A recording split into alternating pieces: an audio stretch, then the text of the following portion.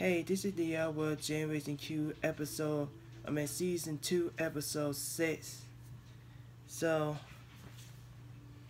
well, I did say that Danny just found out that Gigi is hitting on her stuff. And then when she said that her feeling changed, Danny was giving that look because now she's gonna ask the next week, if I'm not mistaken, on next week on episode 7, she's gonna ask Gigi, can I trust you? Because remember, she got her heart broken by Sophie when she slept with Finley. Finley want to be with Sophie as well. And remember when Tess gave her advice? And Benji also said that she need to move on and don't be chasing after Sophie. Then we find out that Sophie's sister, I think Isabel, is that her name? Her and Michael slept together, and now she's not returning his call, his chats, and that's why Michael's hitting on the guy. And look, the funny thing is, when him and Danny have a conversation, she asked him, she told him, I thought you was gay. And Michael said, I thought I was too. Turns out he like women as well. He might as well say he's bi, but he don't know because he don't want to use label yet. Even he didn't say that.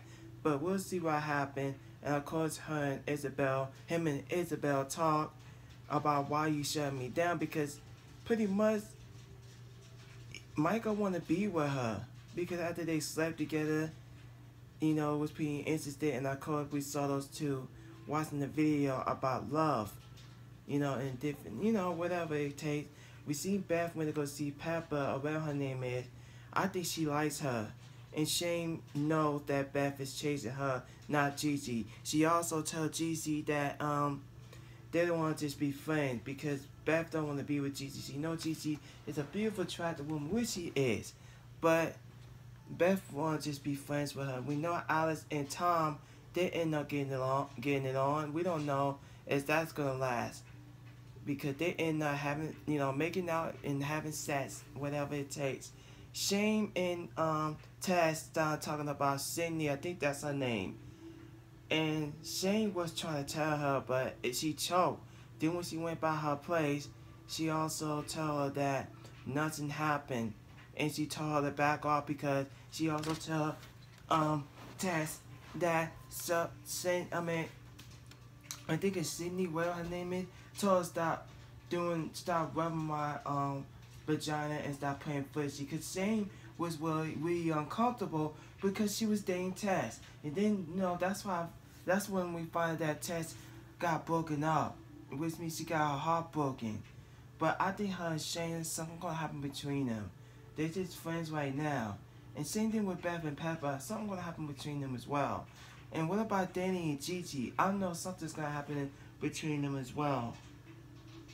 And Fanny and Sophie, because Fanny was pissed because she was tired, she was tired Sophie playing with her heart. And then Sophie finally sang to her before after Beth and Shane and Alice started singing.